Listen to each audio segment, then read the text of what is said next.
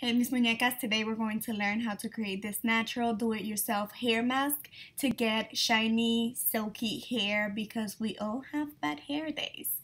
And what you need is basically things that you have at home. So you need a container, olive oil, honey, mayo, a banana, and a whole egg. And then we're going to put all the ingredients into the container. So we need about 2 tablespoons of mayo, 1 tablespoon of honey. I keep saying about because it all depends on the amount of hair that you have.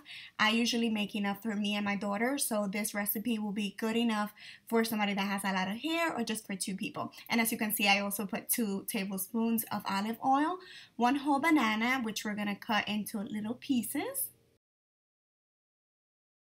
then a whole egg. And the next one is optional, but if you want to stimulate hair growth, you can also put a tablespoon of castor oil. Now we're going to blend everything together in a blender. Once everything is all blended together, we're going to begin with the application. You want to begin with the roots of your hair. You want to massage it into the scalp and then damp the entire hair. This recipe has tons of protein, so it's really, really good for the health of your hair. Just pin everything up.